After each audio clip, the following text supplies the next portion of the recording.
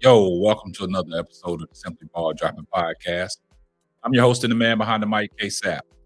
Today, we got a great show lined up for you guys. When you come across the video, make sure you have your post notifications on. Make sure you share the video out. Make sure you subscribe to the channel. Make sure you comment. And if you're new to the channel, please hit the subscribe button. On this channel, we do sports, hot topics, roundtable talk, and marriage chronicles. I see everybody in the comment section. Hashtag salute. Also, you know what my mantra is. Tell a friend to tell a friend. Might not be for you, but it might be for them. We're going to get right off into today's video. Deion Sanders and the Colorado Buffaloes, they're headline news all through the world of sports. And they're taking over center stage in college football. And, you have a lot of people that support Deion Sanders. But you have a lot of people that come down hard on Deion Sanders because of what his bravado is, and, his style and his flair is, and they criticize a lot of things that he does. You got the Paul Feinbeins of the world, the Danny Cannells, the Jason Whitlocks, and the Doug Gottliebs of the world that any chance that Deion in Colorado loses, they pour salt in the wound. And ESPN as a major network on their YouTube channel and their Twitter handles, they're doing a lot of trolling with Deion and the Colorado Buffaloes. This is just something I haven't seen, in years. I haven't seen it, since I've been around that major network that covets Deion Sanders wants all the interviews and wants, him to speak on their network to generate them money. But you're trolling him every chance you get. I've never seen it. Then you have the likes of Stephen A, where Stephen A is cut and dry, tell you like it is. And a lot of people, get rubbed the wrong way, the way Stephen A approaches things. What I've always said about Stephen A is in one sentence, he'll give you all the praise, right? And then in that same sentence, he'll break you down.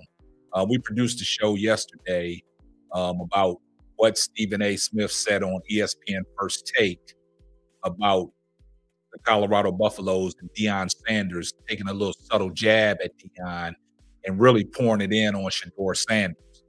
And a lot of people said that Stephen A. said nothing wrong, which, I agree to a certain extent. But then today, Stephen A. Smith, he produced a show and he summed it up in totality of the big picture and what he was trying to convey to his audience. He said some things that a lot of people wouldn't say, but Stephen A. would say it. And basically, like I told you guys, Deion Sanders has responded. Deion Sanders has responded to what Stephen A. Smith said on his ESPN First Take yesterday, and Deion responded. A lot of people say that Deion don't respond to people, but if you look at Deion's Twitter account and the messages that he puts out there, it's a message inside that message, and the people that it's directed to, they know who they are. But in this case, Stephen A. Smith went to his podcast and broke it down in the totality to where it really makes sense for the viewer.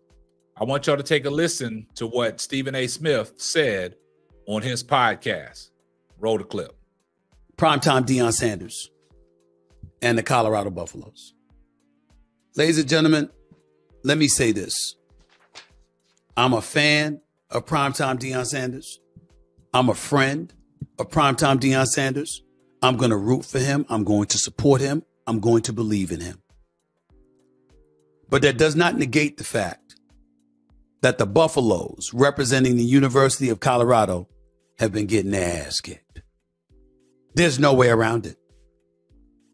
You get down 35 to nothing in the first half against Oregon, and you get blitzed 42-6 on national television. You were getting blitzed by USC. You were down 27-7 before you made that game interesting, but you still surrendered 48 points.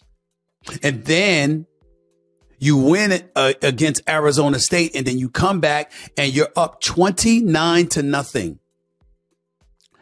as a 13-point favorite against Stanford, and you lose that game. You get outscored. What was it, like 42-14 in the second half? In the second half. And that's just embarrassing, and we got to call it what it is. It's just embarrassing. There's no way around it.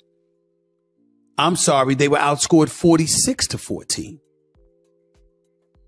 in the second half. You gave up 46 points and a half. That's embarrassing. Largest blown lead in school history and the biggest blown halftime lead in conference history. They're now 1-3 in the Pac-12.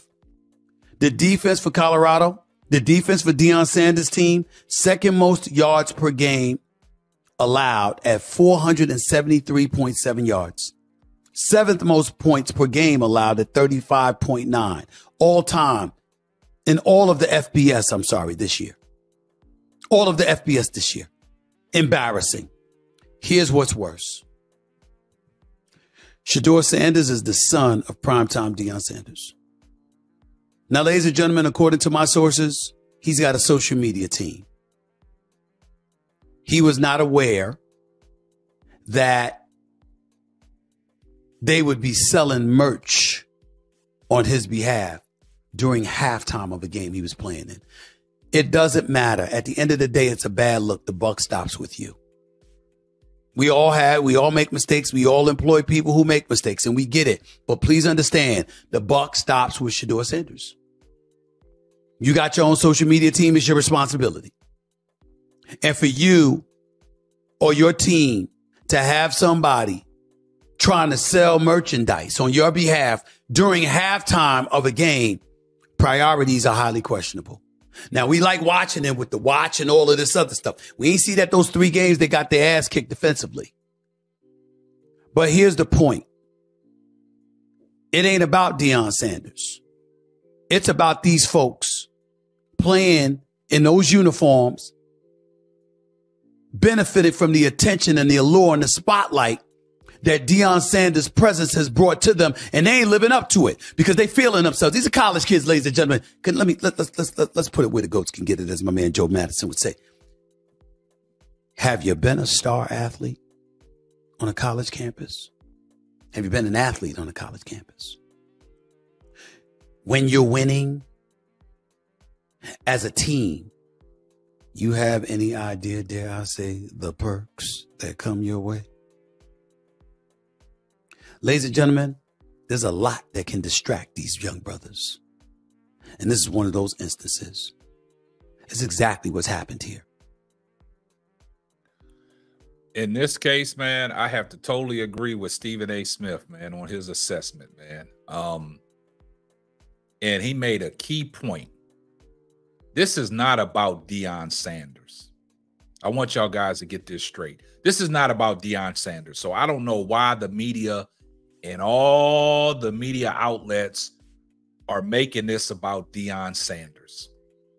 Like Stephen A. said, it's about the kids in them uniforms that have to go out there and perform. But Deion has laid down the foundation and the structure to these kids to go out there and make it happen. He has made it abundantly clear that you're going to have the spotlight on you because of who he is. But you have to go out there and perform. And one thing that Deion said in that locker room after that loss to Stanford, he said, you know, you had your shine early, but that shine is going to come to an end and they're going to turn on you. But don't go to your social media and respond to that foolishness. You got to keep the main thing the main thing. And Deion is teaching these kids how to be responsible. But like Stephen A. said, it starts with Shedeur Sanders. You know, his team posted that stuff at halftime trying to sell his merch on his behalf. But like Stephen A. Smith said, you have to let them know that that's inappropriate. And your priorities got to be your priorities. Your focus has to be your focus. So it all starts with Shedeur Sanders. But this notion of the things that they're doing with Deion and things that they're saying about Deion, this is not on Deion. This is on them kids. But them kids knew the spotlight was going to be on them when Deion Sanders took over that head coaching position at Colorado.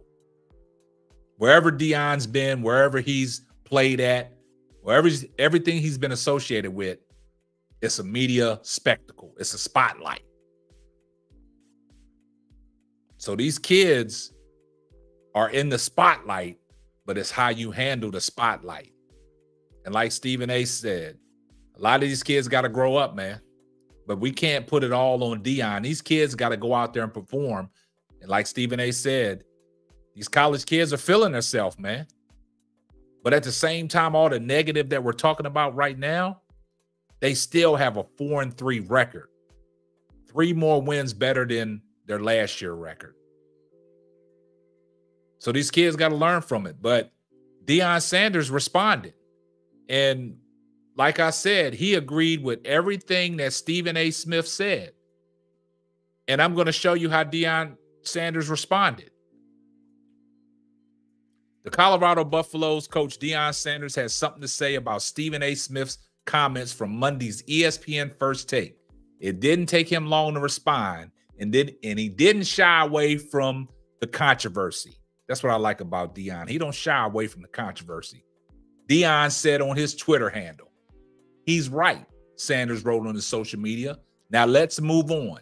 Smith came at Sanders and his son Shador with some hard love. He opened up by saying the loss to Stanford was absolutely a disgrace before launching into a rant directed at the Buffalo Colorado's quarterback." Now, Deion Sanders took that constructive criticism and said, let's move on. So he's in total agreement with what Stephen A. Smith said. But he lit off into him, and hopefully this is a wake-up call for the Colorado Buffalo team to get things moving back in the right direction.